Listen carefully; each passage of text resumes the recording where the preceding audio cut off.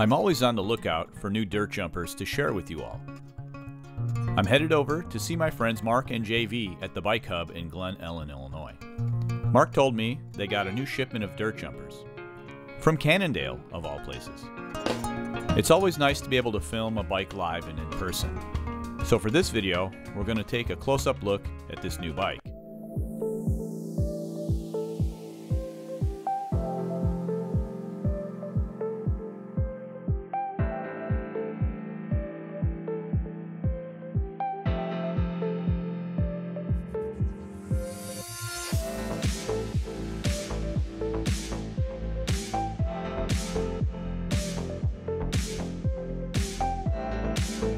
This is the new Cannondale Dave.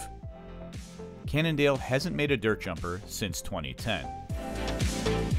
The last time they made a dirt jumper, it was called the Chase, for pro freerider Aaron Chase. The Dave is an aluminum frame with a tapered head tube, threaded bottom bracket, and built-in chain tensioners.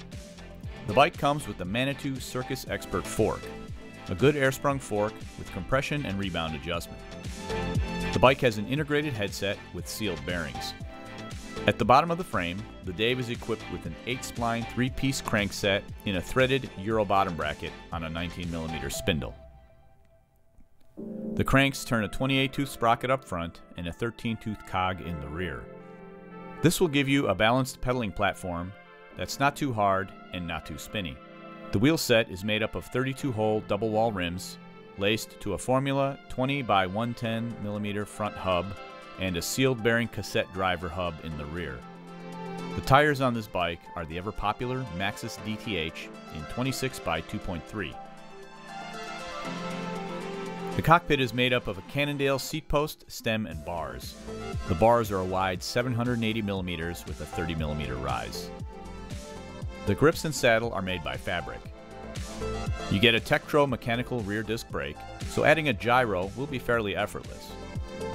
As far as geometry, this bike will favor a taller rider with the 438mm reach. The chainstay, on the other hand, is nice and short at 378mm.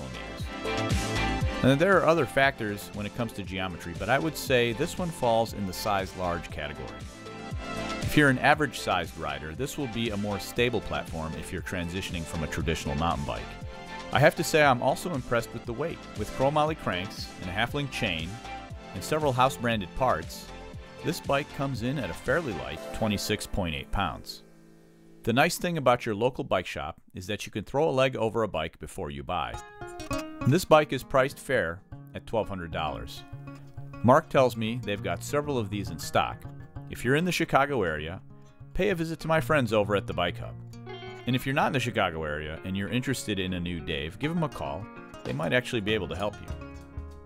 I'll leave the shop's info in the description. Even though I work with several great online companies, I also know there's tremendous value in the local bike shop. You're helping out your local community, and you have resources that are nearby, sometimes right around the corner. I hope you enjoyed this leg of my journey. Thanks for watching. So this is kind of an ode back into that realm because they haven't had a dirt jumper in quite a few years now. So it's very slacked out. This one in particular was designed and built by the 5001 crew. So if anybody knows, I'm sure there's a lot of dirt jumpers out there that know that crew.